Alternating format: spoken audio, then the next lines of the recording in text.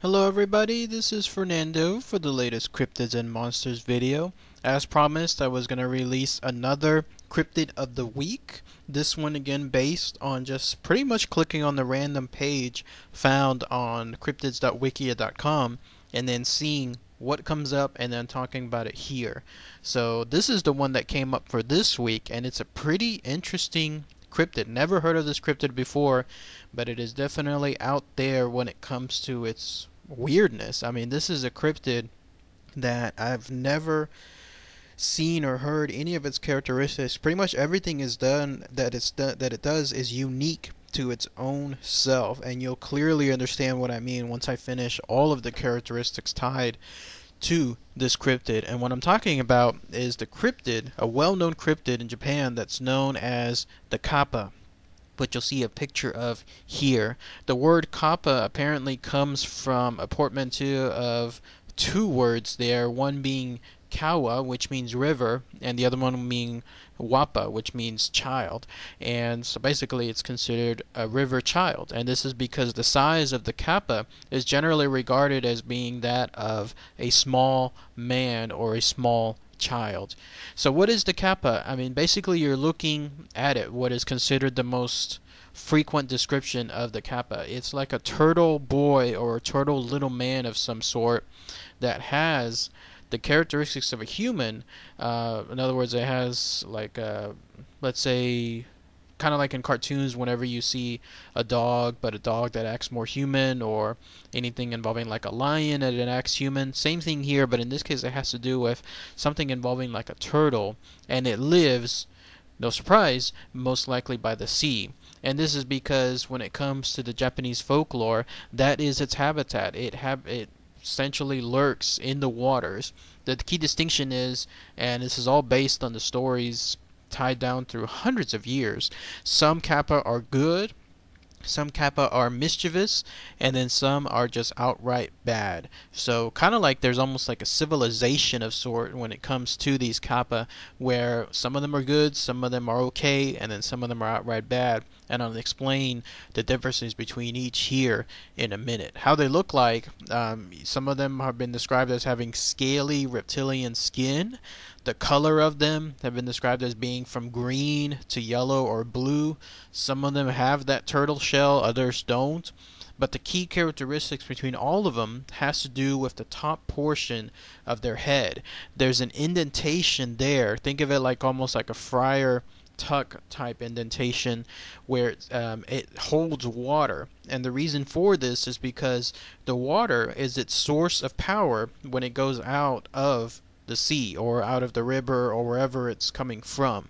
And apparently the way it works is once it leaves the water, as long as there's water within the indentation, then it can move around on land pretty easily.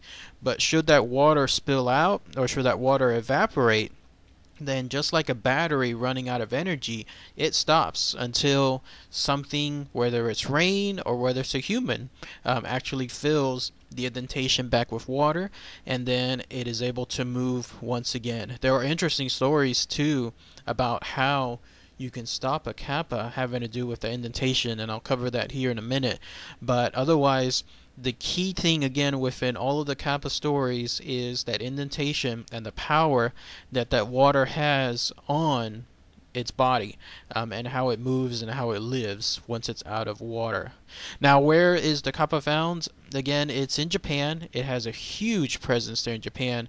You're looking at, in fact, some drawings of the Kappa throughout the years. I mean, they are hundreds of years old. These particular drawings, they date back to the 1700s. It gives you an idea of how long stories of the Kappa have been going around there in Japan. They're primarily found in ponds and rivers right there in Japan, particularly a location called Saga Prefecture. So much so that there are still places there in Japan that warn people about the presence of Kappa. That seems to be, like when it comes to the Kappa, the belief that everyone that talks about the Kappa there know them and talk about them as if they're real. I mean, that's how much they believe them. I'm not saying that they're not real, but it's to the point where to them it's as real as, say, a bird, like living in some tree, or a monkey, or an orangutan, or a snake. They just consider it another creature that happens to live there near rivers just as much as, let's say again, a snake would in and around a tree. It's just another part of their life there. So some of them place warnings whenever you approach certain locations there in Japan about the presence of Kappa, just as warnings are out with regards to watch out, the bridge is frozen over, or the bridge is, let's say, could potentially go underwater. Same kind of warnings, but in this case it has to do with the Kappa being in and around those areas. Now, as far as the Kappa and their characteristics, again, I talked about earlier about them being branded into 3 areas: the good, the okay, and then the bad. Let's talk about the bad ones first. The Kappa on the bad side, those are the ones that can truly be considered bad, because they have often been blamed as being water monsters who primarily are the cause of drownings. In fact, that's why the warning signs are out whenever you approach certain rivers and certain ponds, because the idea is some of these Kappa, I don't know how they became bad, but again, it's just like any civilization. Some people are bad, some are not. And the ones that are bad try to lure people into the water and then pull them in, much like anything involving like an alligator or a crocodile waiting on the edge of a water. Here you have a Kappa waiting for people to come over, and then once that person is close enough, they'll use what's considered great wrestling skills and then push them into the water and drown them. So those are the bad ones. And the reason why the Kappa apparently do this is because they enjoy drinking people's blood, they enjoy eating their livers. There's apparently a part of a person's soul that they enjoy trying to incorporate. Basically, you know, it's just pretty much as a form of them trying to do something to take away the life of a person. Other bad Kappa have been blamed for essentially like terrorizing, victimizing animals, especially when it comes to animals that again come near and around certain waters. So those are the bad ones. Those are the ones that that you try to stay away from. There are even stories of Kappa that apparently stalk and rape women as well. So much so to the point that women that have been found impregnated by Kappa, when they have their offspring are not very pretty to look at. So much so that when that offspring is born, think, you know, a merger of a human and a Kappa, then they get immediately killed and buried. So those are the bad ones. The ones that are the okay ones, those are the ones that are more like mischievous. They're troublemakers. They're the ones that move along the lines of being tricksters. They love pulling pranks on people. I mean, that's their deal. For example, and this is curious, one of their pranks is somehow, some way, they like to be around people just so that they can loudly pass gas, so that they can loudly fart right around people. So kind of like juveniles, somebody that enjoys that kind of pleasure. That's the Kappa. Those are the ones that are just in the middle range. Others especially like being perverts, and they like looking up women's dresses and women's kimonos. They like stalking women as they bathe near and around ponds. So those are the ones that, again, they're alright. They're not on the good side, not really on the bad side. They're just more on the troublemakers. And then there are the ones that are the good ones. These are the ones that that people worship there in Japan, that they have murals and statues for these Kappa. And some of the tales that are tied to the Kappa doing good things, one can see exactly why that they are worshipped there. And this is what they do. Apparently a Kappa is somebody that loves, I guess, forgiveness, or likes politeness. And what I mean is this: if a Kappa is coming near and around your area, the best way to repel them, if you choose so, is to do a deep bow. And what happens is the bow, it's just in their instinct. They'll bow themselves because it's a polite measure to do, which is kind of strange if you think about it, because if this was a Kappa that was intending to do a very bad thing, all of a sudden it kicks in that somebody's bowing to them, and so they automatically think, oh, this is a polite gesture, let me go ahead and I'll bow back. But when they do that, the water spills out from the top of the indentation, and then they're frozen. So when a person then returns a favor and pours water back into that indentation and makes the Kappa essentially become alive again, then the Kappa will in turn serve that person for eternity. And they do good things. They apparently get people food, because of their nature and being so much in the water, they can get people very easily tons of fish to work with. They hunt animals for the people too. They also like to give gifts. What these gifts are, I don't know, as far as like materialistic gifts or what kind of offerings that they'd have, but that they enjoy doing that too. They also work, like they produce and do work for farmers there in lands if so inclined. And apparently it's almost as easy as asking the Kappa to do these things for you. So it's all about politeness. It seems like if you run into a good one or a bad one, but particularly a good one, if you ask them politely, if you bow down, then they start in turn acknowledging you in a very nice manner. They enjoy polite company, and so in turn they'll start doing good things for them. Some of the other tales tied is they'll help farmers irrigate their land.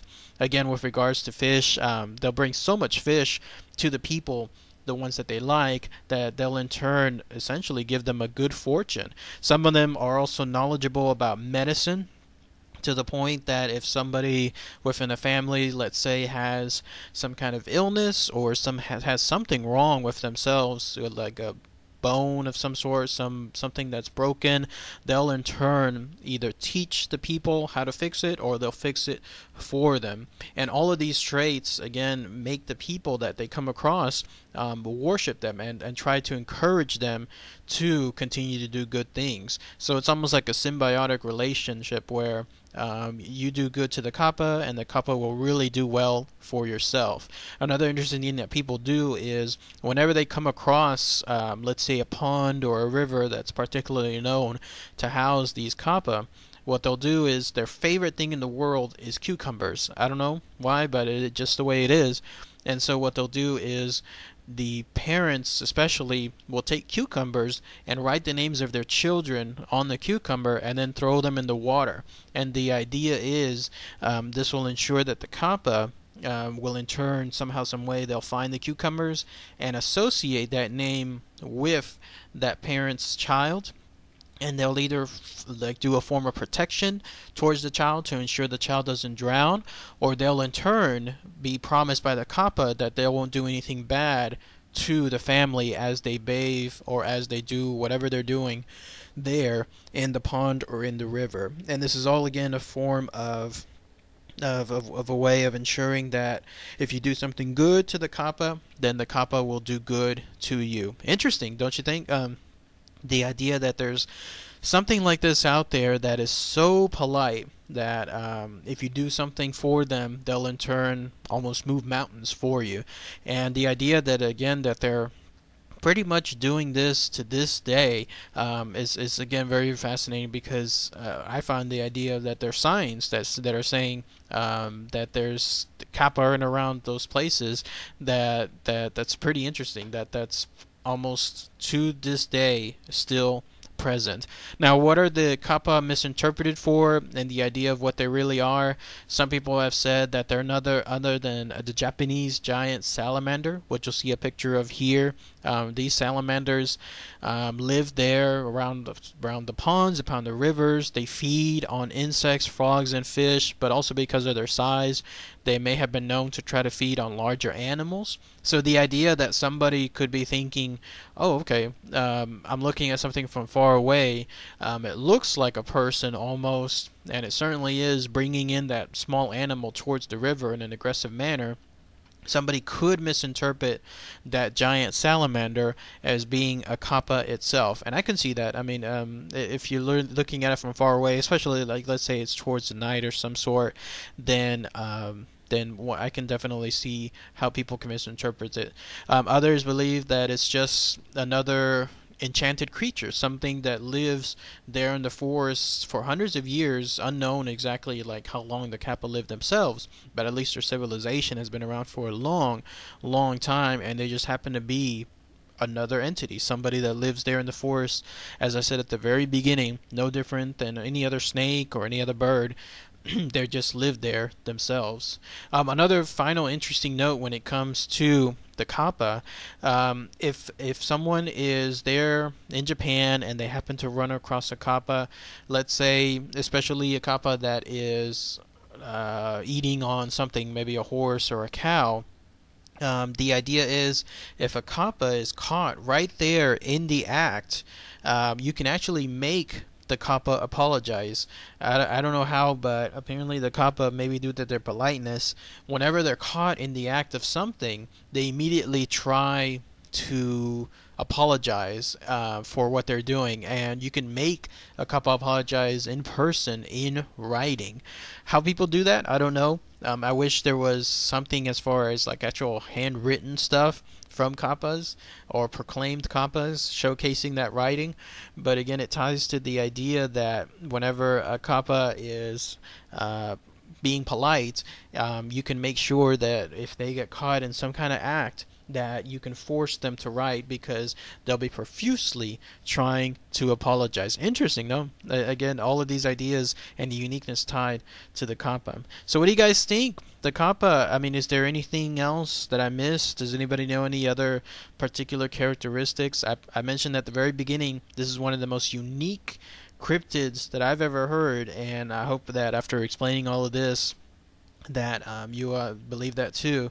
So if anyone has any other tales tied, please post your comments. It'll be fascinating to hear, especially if someone has any stories, more recent ones with regards to the Kappa there in Japan. That's their only known location, so if anyone has anything else outside of Japan, that'll also be fascinating to hear. Alright everybody, thanks again as always. Take care.